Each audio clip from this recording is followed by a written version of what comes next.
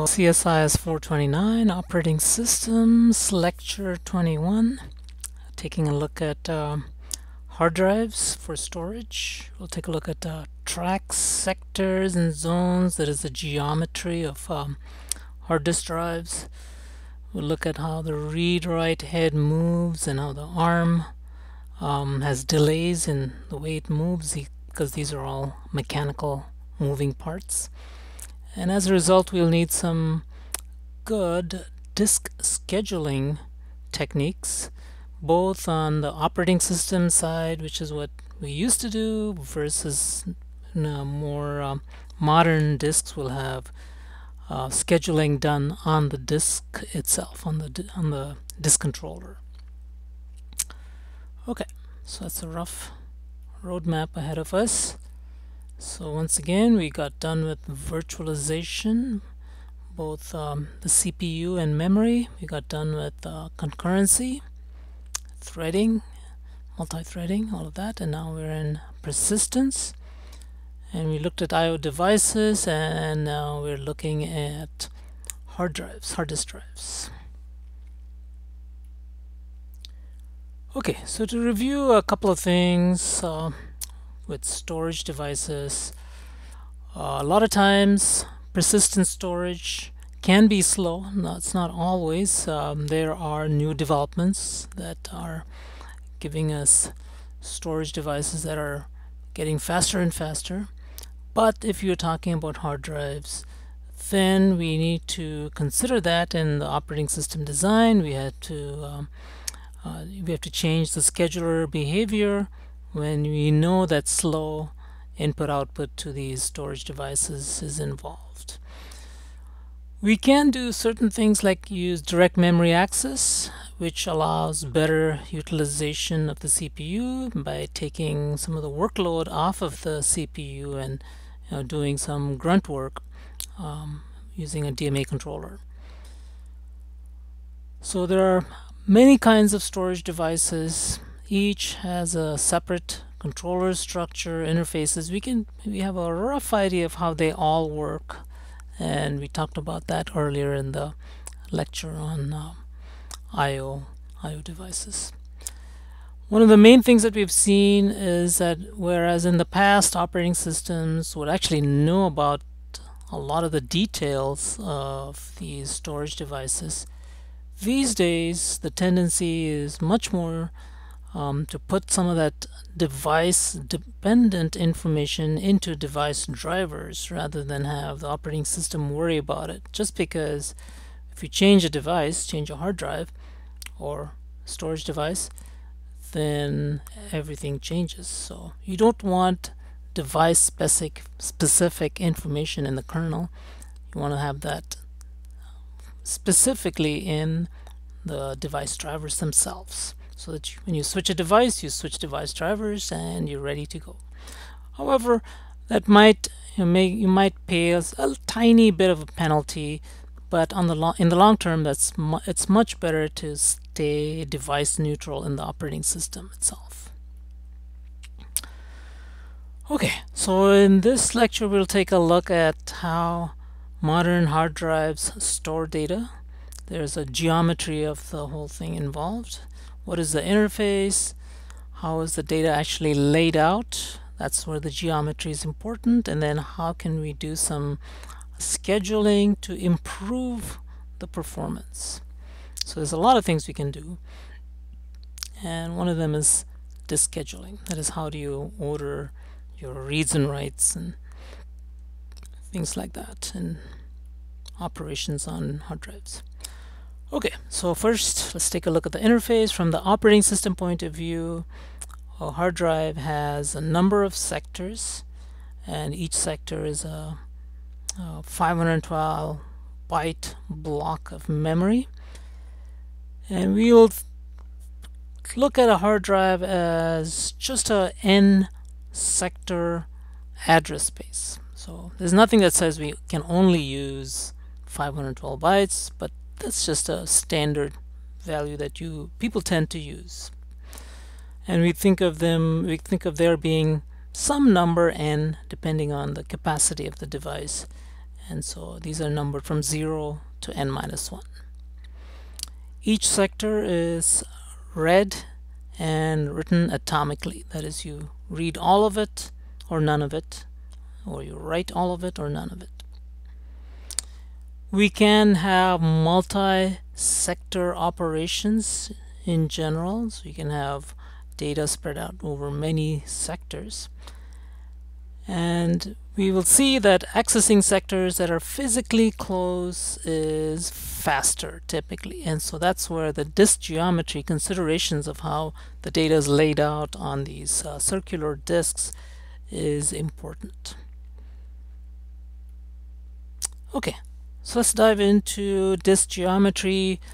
What makes hard drives so interesting as far as the geometry is? Well, it turns out a modern hard drive is made up of many rotating glass platters. A platter is just a hard surface on which the data is stored in magnetic regions using a cobalt alloy typically. Each bit is about 25 nanometers in the circumferential direction, that is going round along a track, and we'll talk about tracks. So it's only about, these are pretty small numbers. 25 nanometers is very small, and it's roughly about the same size as feature size in CPUs. So these are very small distances, and so that's important to keep in mind. And these, if you haven't seen one of these hard drives, they used to come in a lot of sizes, but typically 3.5 inch. So roughly speaking, this is about 3.5 inches across, and then in laptops it would be 2.5 inches across. So that'll give you some idea of the scale here. This is about just 2 to 3 inches across, and 25 nanometers is really small compared to the size of these platters. Okay, so how does that work? The platters and the rotation. There's a magnetic layer on each side of each platter, and there's many platters typically and many heads, but we will just take a look at one head skimming along the surface of a single platter.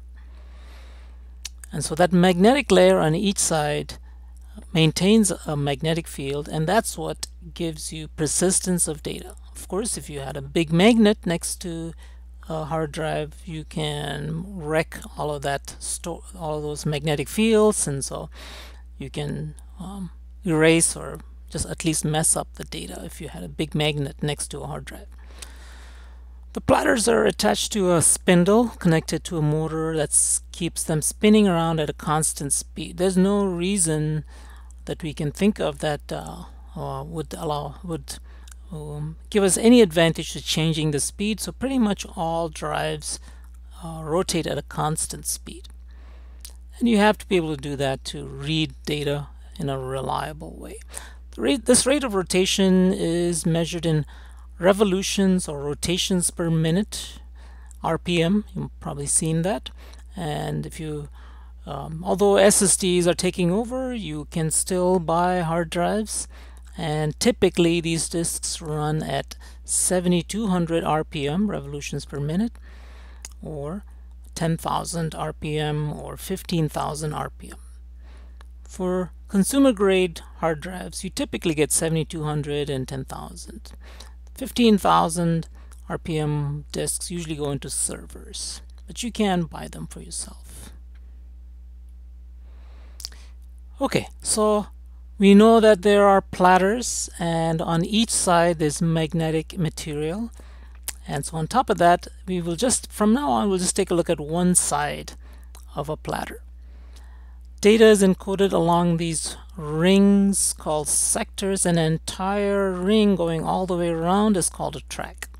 So it's not exactly the same as a turntable or long playing record, which vinyl records, where you actually have a spiral. This is not a spiral, it's actually circular tracks. So it completes an entire circle, and that one circle is divided up into many sectors.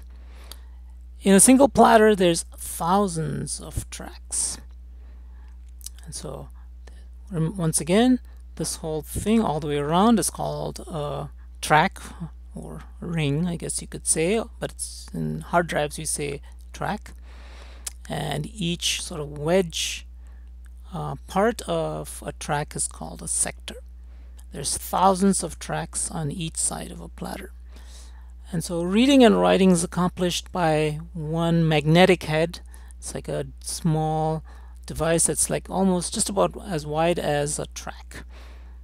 And it's moved by what's called an arm. And we'll see how that looks. It's just a, well, I'll just scroll back up.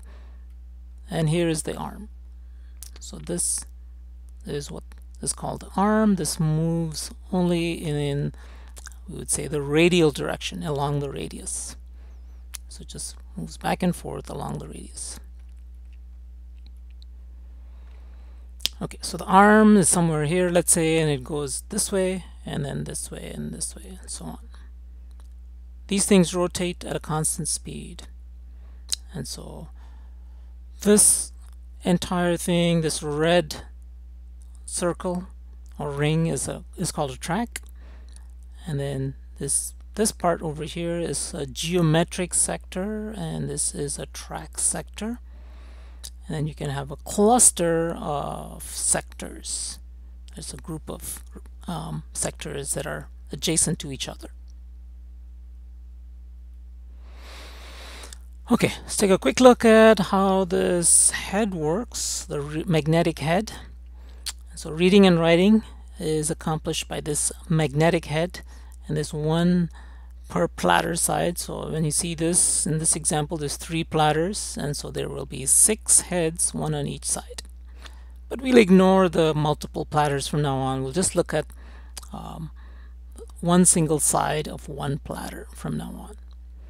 There's a lot of interesting things having to do with how you put data across platters, but let's keep it simple. Let's take a look at one side of one platter. Here's the arm, and the head is moved by this arm. It zips back and forth in the radial direction, that is along the radius. There is, if you look at this, if you look at the bottom of this, you'll see this. There's this copper coil which is used to write, and this is floating about 3 nanometers away from the hard drive. So the distance between that head and the hard drive is only 3 nanometers, and this is rotating at something like 15,000 revolutions per minute, which is pretty fast. In the early days, sometimes if you got just a tiniest particle in between the head and the platter, the entire disk is rendered useless.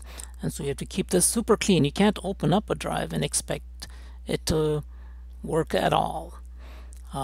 So if you have actually ever seen the platters and all that, that's probably on a drive that probably will never work again. It has to be super clean, and people have compared that 3 nanometer clearance. Now this is pretty huge compared to the 3 nanometers. So people have compared this to a jumbo jet flying 6 inches above the ground. And so that's roughly the scale. These things are massive, and they're very close to the moving platter, which is going super fast. Okay, just to give you some idea of the dimensions involved in the geometry. Okay, if you take a simplified look at a track, although there are thousands of tracks, we'll just consider a handful of tracks, just to keep this simple, keep the picture simple. And we will say that there's a track and multiple tracks, and it's always rotating. Let's say just for now, you're taking a look at it from the top, and we say that it rotates in this direction counterclockwise. Okay, so it rotates this way. So from now on, we'll just use that one direction. And here we will say that this track has 12 sectors. That's not always the case, but let's just just taking a simplified look at this, we'll say that there's a spindle, which is where the platter is attached to this central axle that is powered by a motor to rotate in this counterclockwise direction. And so when you have to read a single track, let's say you're reading 0 and then 1 and 2 and 3 and 4, 5, 6, 7, 8, 9, 10, 11, that's 12 tracks, you do not have to move the arm. The 12th sector might be on the next track in or the next track out, depending on how you structure your platter, your tracks. Okay, so one of the first things we want to consider is latency within a single track, and that is it's also called the rotational delay. So there are a few things that we have to consider going between tracks, speeds for accessing sectors within a single track, and that's what we're looking at right now. So let's say the disk gets a request to read sector 0. So sector 0 is over here. It has to rotate all the way back up to the head. So on average, you might want to read, each one of these sectors are, let's just say they're equally likely to be read.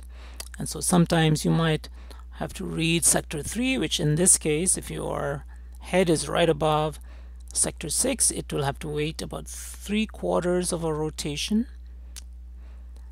If it's trying to read 5, it's going to need just about a full rotation almost.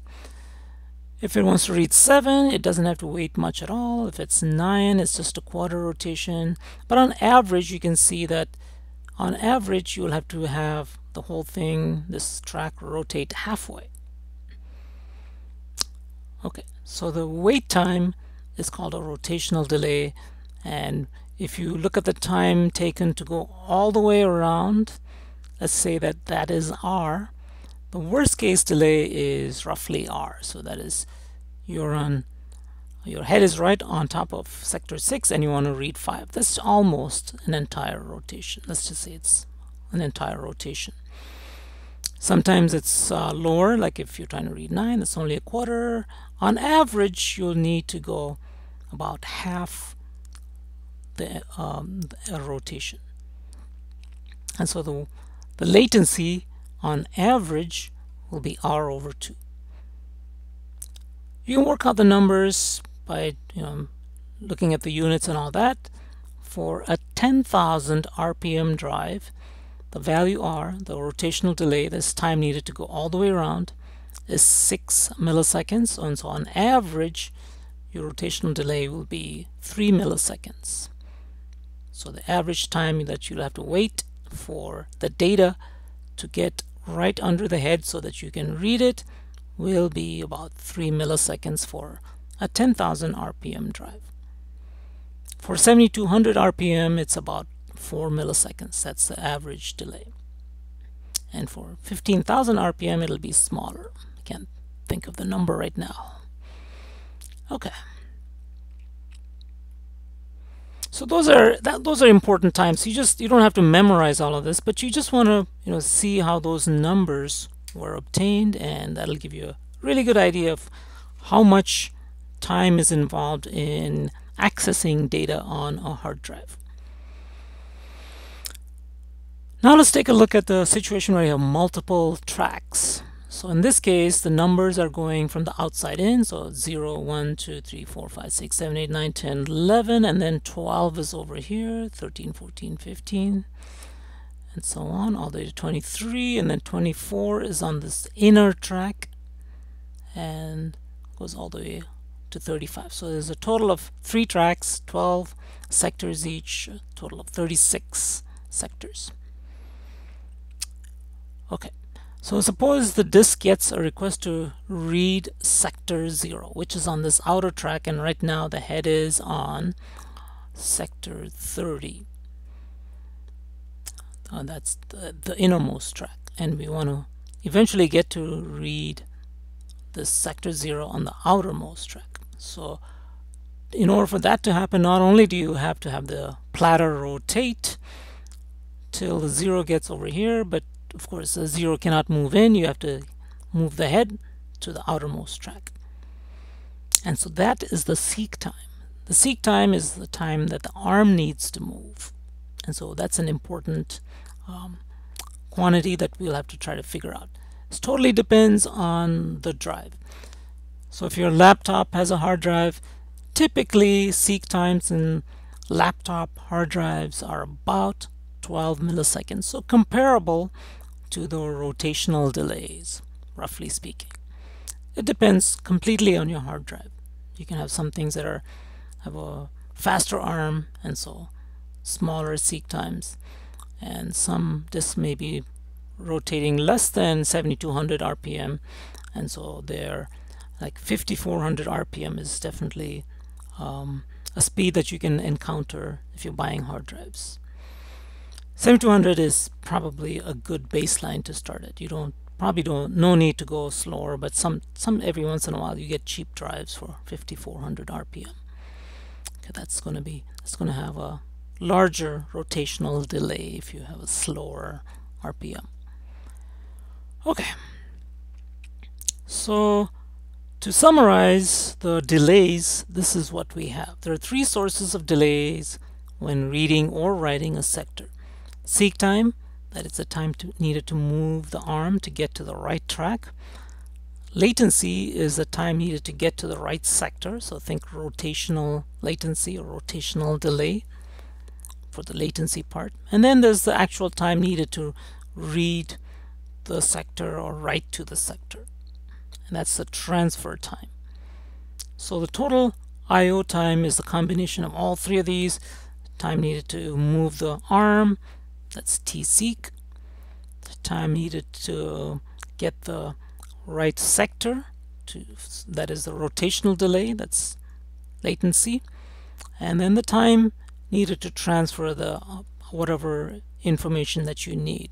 You might be reading from just a single sector or multiple sectors. So however much time you need to transfer that data, to read it or write to it. So those three components determine how fast our I/O is, the I/O time. And these, you can see that these are going to be in the order of a few milliseconds. And of course, our processors these days, they can run anywhere from 1 gigahertz, maybe slower, but typically faster, up to 4 or 5 gigahertz. So that's very fast speeds on the processor side. These millisecond times are very slow on the disk side, hard drive side. Okay, there are a bunch of things that we can do to minimize I/O delays. So if a transfer step involves multiple tracks, then doing something like track skew can minimize delays. So what does that mean? That means like you go from 0 to 1 to 3, 4, 5, 6, 7, 8, 9, 10, 11, and then 12 is not right over there because there is a little bit of delay that you need for the head to move, and so you give yourself a little bit more time and you make 12 over here, so that when the 0 comes around it's over here.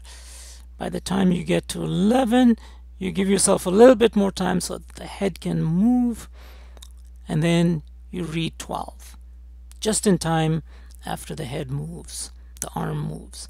And then you read 12, 13, 14, 15, 16, 17, 18, 19, 20, 21, 22, 23, and then 24 is not right away. You give the head a chance to move over, and usually there's some bounce, that is your head moves and then it sort of bounces back and then bounces back, and there's a little bit of vibration, but it gets damped down. So you need time for that head to recover, move and recover, and these things can be on the order of a few milliseconds. So you give it a little bit of a skew so that after 23, 24 is over here. You give your disk a little bit of time to rotate, the time for this rotation should be about how much time you need for the arm to move. So track skew of 2 is what's shown here. That'll allow for a simultaneous head movement and platter rotation, and this will optimize access of sectors 23 and 24. So if you're reading sector 23 and the next sector is certainly 24, then you want to do this tracks queue. So store your data here, store your data here for the next sector. And so give yourself time for the head to move and simultaneously rotate. That makes sense. Okay. So when you pack data in, turns out it's not just all raw data. There's actually a chunk of data, but it's bookended by some headers, a header section and a trailer. And so each sector has a header and then the data and then trailer at the end. The trailer has a checksum or a error correcting code. It's very similar to the frame check sequence in a network layer 2 frame. So layer 2 frames will have a header with some address, MAC addresses, and a trailer with a checksum. Same rough idea. You're going to read all of this and then you're going to do a checksum. Is all of the stuff that you got here in the header and data, if you do a simple checksum calculation, does it match what is written on the drive in the trailer part? And if it's not, then you know something happened. And you can say that this sector is bad. You can mark that sector as being bad. Either try it again or just mark it as bad and never use it again. So one of the things you might have noticed is that these outer tracks are longer. And so you can have more sectors in the outer tracks than in the inner track. So for example, here in the innermost track you have 1, 2, 3, 4, 5, 6, 7, 8. Whereas over here you have 1, 2, 3. In the outermost track you have 1, 2, 3, 5, 6, 7, 8, 9, 10, 11, 12, 15, 16 sectors in the outermost track versus 8 in the innermost track. Those are not necessarily the numbers that you would see on a hard drive, but this is roughly giving you an idea of how you can have more sectors the further out you go into these outer tracks. And so as a result, you not only have tracks and sectors, you also have this thing called zones. And these outer zones have more sectors than the inner ones. And so this geometry does get a tiny bit more complicated, but it's not that bad. Another thing to consider is that hard drives do have some memory that is used as disk cache, and this is just a regular RAM. It doesn't have to be anything fancy. And it's been shown that the more RAM you have, you just plain get better speed. And so the idea is that rather than waiting for all the data that's written to a drive to be completely written, you just write it to this RAM, which can be fast, and then the disk can make those copies from the RAM to the actual platters themselves whenever it needs to. It can overlap these operations. So writing from the CPU to RAM, and usually, if you remember from the last lecture, that's usually the job of the DMA controller. DMA controller will take some chunk of memory from the main memory of the system, and rather than having the CPU do it, DMA controller can write to this RAM. That can be fast, and then that will be as fast as the whatever protocol that you're using to transfer the data. So there's many protocols that we can use, and it also depends on the bus speeds and things like that. But this can be as fast as this will be faster. Writing to this RAM is going to be fast, and then writing from RAM to the actual platters themselves, that's going to be slow. That's going to be the bottleneck. Okay, so data read from one disk sector can also be stored in that cache just in case you need that data in the future. And along with that one sector, you can also take neighboring sectors' data and also cache that just in case they're needed in the future. And with a lot of things in computer science, we tend to see this thing that we'll encounter a whole lot, which is that the near future looks often looks a lot like the recent past. And that's the whole idea of using a cache in the first place. Chances are if you access some data now, there's a good chance you might use either that data itself or neighboring data in the near future. And so cache really helps. And it's been shown that the bigger you make this cache, and this is only a few megabytes, and RAM is pretty cheap, and the more you have of this, the better overall performance you have. You do have to consider, well, what happens if you turn the system off while you have stuff in cache? Well, you could lose that data. And so there's a couple of kinds of caching that people use.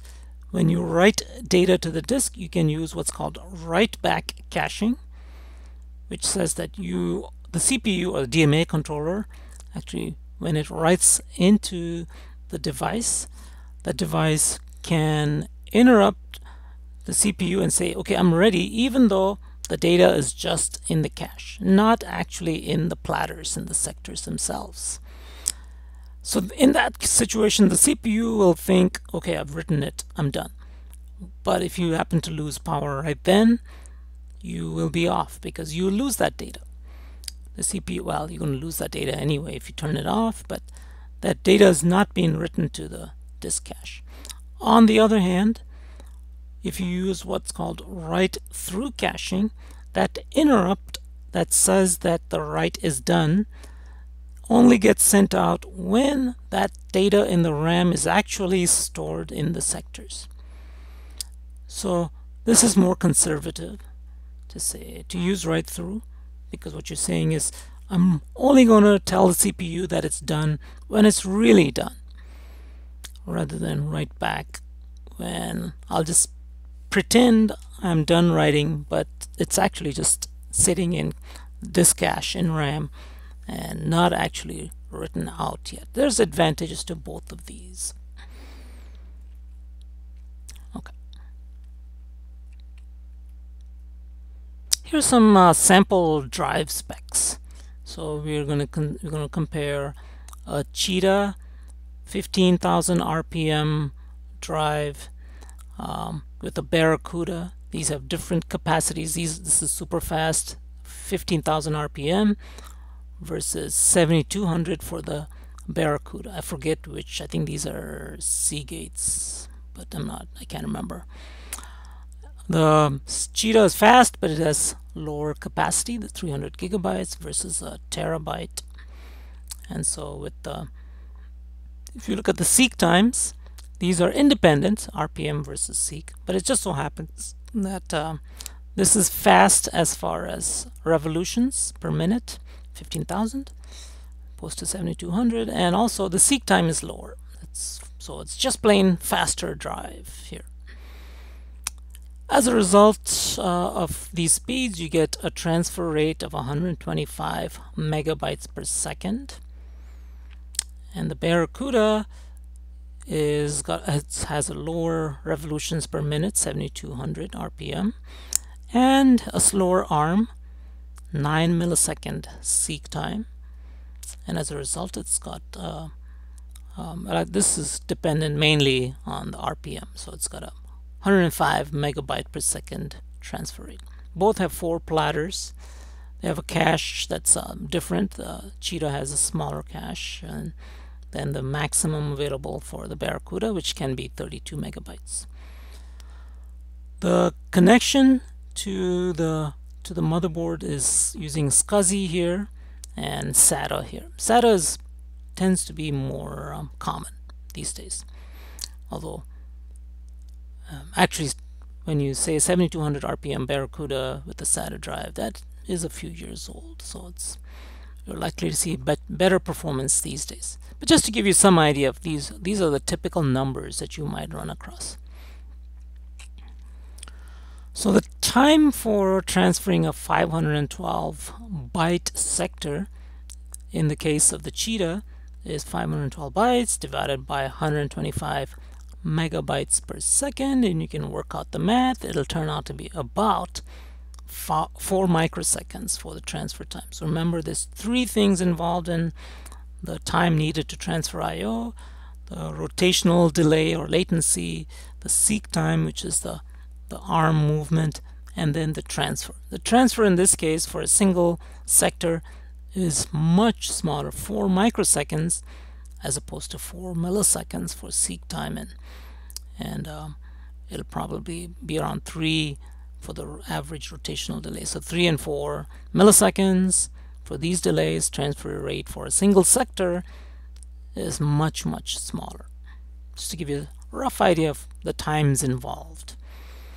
It turns out there's a difference as far as the kinds of workloads you're doing. Are you transferring like a huge chunk of data or just a lot of really small chunks all over the hard drive?